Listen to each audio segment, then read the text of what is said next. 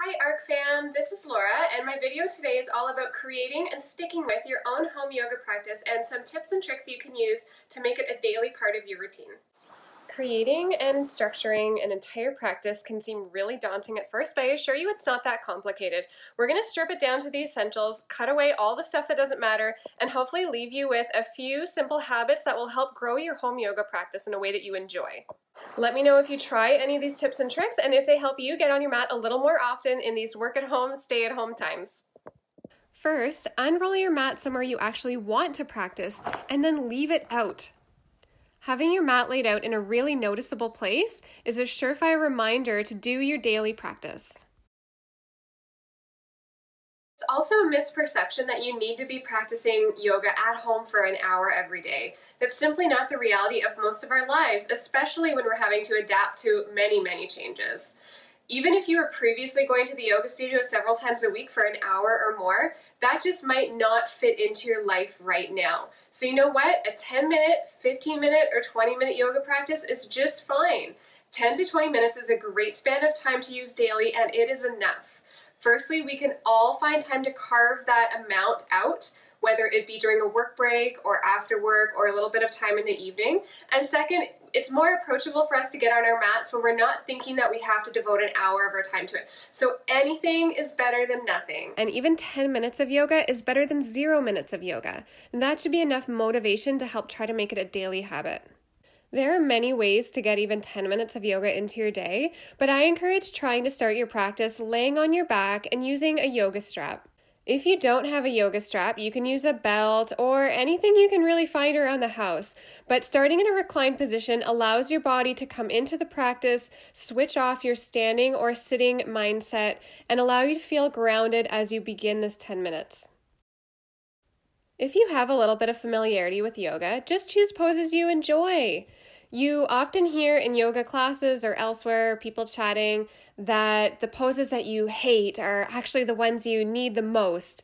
And while that may be true in a studio setting, it's definitely not the philosophy we want to have when we're trying to establish and love a new yoga practice. Start by picking poses you enjoy. If you don't like chaturanga, don't do chaturangas. If you absolutely love twists, do 10 minutes of twists.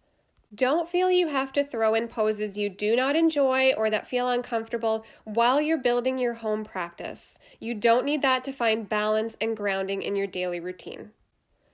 As you do your home practice more and more, you'll even find that beyond poses that you enjoy, you start to really tune into your own self-awareness and discover poses that your body needs. You may want to counteract the posture you have sitting to work at home at a makeshift desk. Maybe you'll want to do some chest openers, some gentle back bends, and some other postures that really support countering the movement you spent during the day. Tune into that deep inner need inside your body and see what your body feels like doing. And as long as you're tuning into your breath as you move and as you hold your postures, you're not doing it wrong. If you have a day where you just can't figure out what poses to do, come back to Sun Salutations. Your Surya Namaskar A and B both offer complete, balanced practice options for you and cover a little bit of everything in a short time. Try doing several for a 15-minute time span. Here's an idea for a quick boost of energy that'll really snap you to attention. Do 1 minute each of Child's Pose, Downward Facing Dog, and Forward Bend, and then spend several minutes either at a wall space or in the center of your mat kicking up to handstand. Finish with a few brief headstands, and then for your final pose, take legs up the wall. That'll be a good 10 to 15 minute practice that'll boost your energy and rev you up for the rest of the day.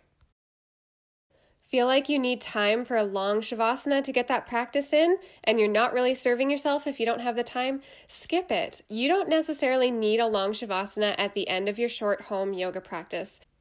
You get the most benefit from a long Shavasana anyways when you spent some time working into it, and often you're in a different environment. Sometimes your life is racing around you, and a long Shavasana just might not serve you the best in your home practice.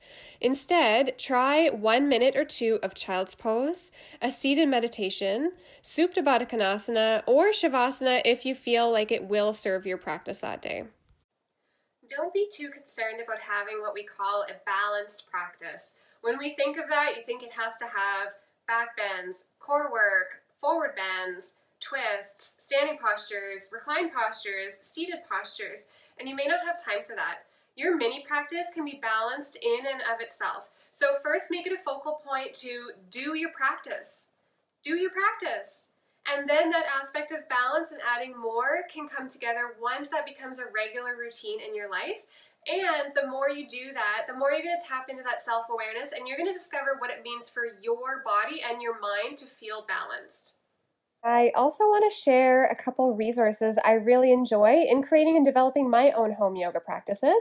One is this book called Moving Toward Balance, 8 Weeks of Yoga with Rodney Yee. So the beautiful thing about this book is that it guides you through week by week what you can do to start and create your own practice, and it even gives you some anatomical considerations of each posture. This is a great book if you're beginning to learn a little bit more about yoga, and also if you have a little more time to devote both to the reading and to your actual practice. Another great resource to grow your home practice, especially if you like the idea of progression and working towards certain postures, are Jason Crandall's yoga sequences available at his website online, jasonyoga.com.